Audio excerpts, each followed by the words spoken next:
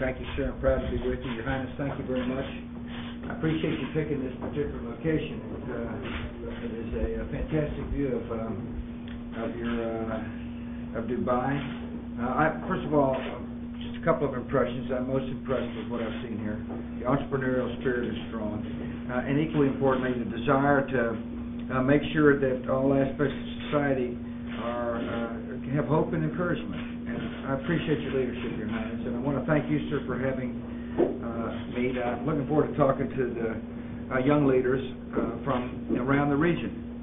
I want to answer your questions, and I also want you to understand something about America, that we respect you, we respect your religion, and we want to work together for the sake of freedom and peace. I'm particularly pleased to know that you have set up interchanges with some of the young in my country.